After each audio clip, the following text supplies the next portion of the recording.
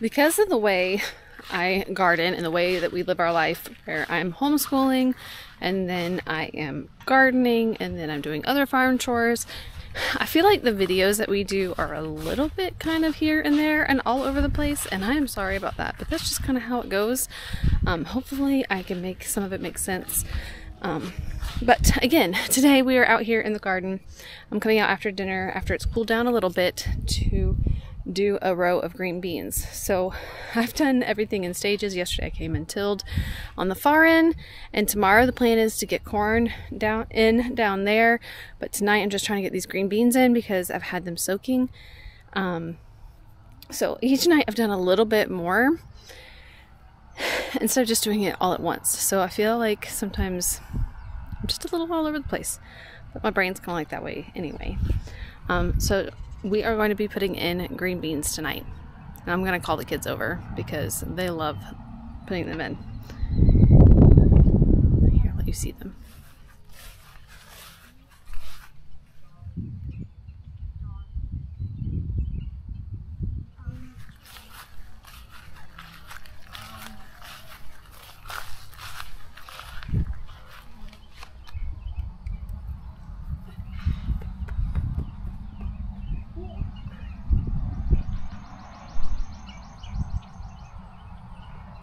All right, kiddos, you ready to help green beans? Sure? Yeah. All right.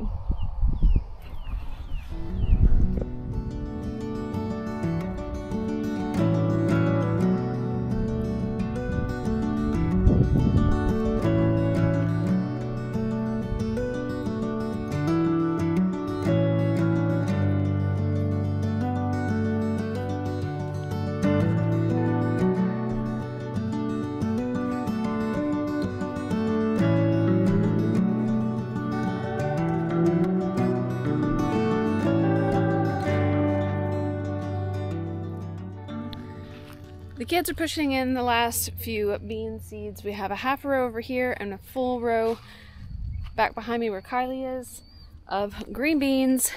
It's one of our favorite crops because I can can it really well, and it's an easy side dish that when it's canned you just pull it out and it's readily quick and easy. So I grow a lot of those. That's all we got for you tonight. See ya. So we are out here today going to plant the corn. We finished schoolwork. I actually had to go to town today to do some shopping, but I'm back. So now we're going to put in the corn. I saved this corn last year. It is a sweet variety. It is called Bantam sweet corn. We liked it pretty well last year. It grew really tall and did pretty well. We saved quite a bit of it for feed last year, and we ate some ourselves. So last year was our first year of corn. So hopefully this year will be better. We learned some things along the way. So really hoping to do better this year. But Nolan's out here. He's going to help me. Hey, Nolan. Hey. He's going to help me plan out the corn. We're going to just do 3 rows of corn this year. And I don't know how long. Do you remember how long this section is on that spot? I have no idea. Like 30. I think it was around 30. So we're going to have 3 rows of 30-foot. Wait. 3 30-foot rows of corn. 2 in each row. So that'll be 6 rows of corn. Yeah, we'll see what it turns out to be. You guys will see it. And we are probably gonna have to watch the chickens because I don't want them to come and grab my kernels before I get them in the ground. They're nearby. That would be funny. It would be funny if they came and ran. Which they did get. Did we get it on video? I don't think we did. Yesterday, 2 days ago, when I was tilling this section here, I threw fertilizer down, and then I went to till, and then the tiller ran out of gas. So I ran to the store to get gas, came back, and the chickens were in here eating the fertilizer. I freaked out. Jesse said he saw it. He doesn't know how long they had been in here, and he chased them off while I was at the store. But so I don't know how much fertilizer they ate before it got tilled in. It was organic fertilizer. I don't know if that helps, but yeah, they seem to be all right. I've been watching them to see if any of them turn out sick, but they seem to be fine so far. It's been about 2 days, so I think they're all right. But, all right, we'll get to it.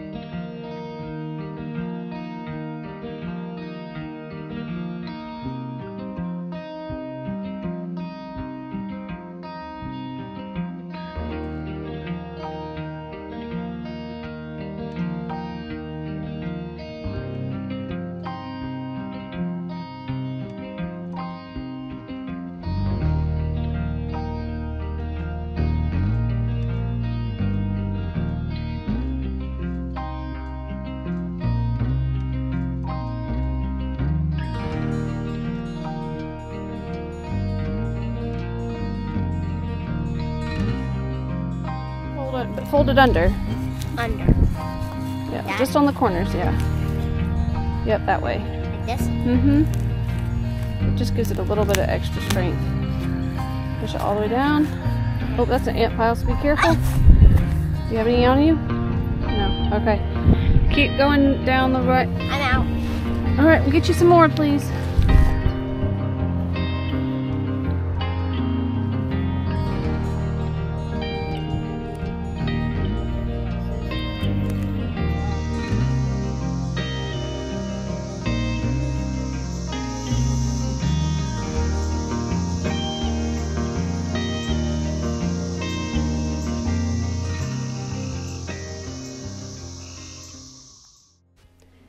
In the midst of doing all our farm work, we got a surprise phone call from someone who wanted to drop off mulch. We've been waiting for this for over a year. I've been on chip drop, I've messaged arborists in the area, and I've never gotten a response. But after these storms in the area, someone reached out and said, "Hey, I've got a dump load. Would you like it?" And we said yes. Within 30 minutes or so, he was here, and we are so excited. And I cannot tell you what a blessing this is for a homesteader or a gardener. This is a game changer for us, and we're so excited.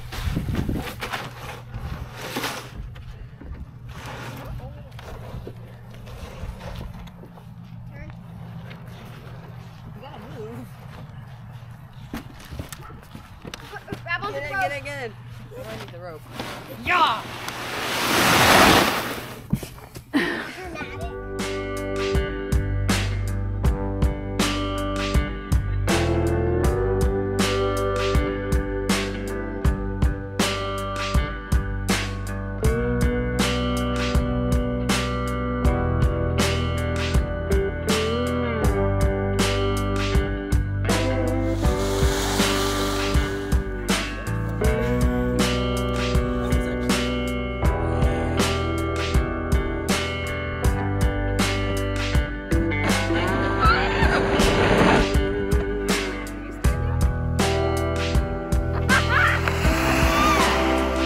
Thanks for watching and joining us on our journey for the good, the bad, and the ugly. Although I have gardened for over 16 years, I have not homesteaded for that long. And for me, I'm learning along the way. Not only am I learning the homestead, but I'm also learning how to YouTube. So thank you for your patience as I'm learning to edit and still maintain the farm at the same time. It's actually a bigger task than you might think. On another note, we were completely awestruck by this rainbow that happened after a storm. Each time I see a rainbow, I know it is a sign from God, reminding me of how good He is to us. On the next episode, we will be putting all this mulch to good use, so stick around to see what we end up using the mulch for. Again, thanks for joining us, and we'll see you guys around.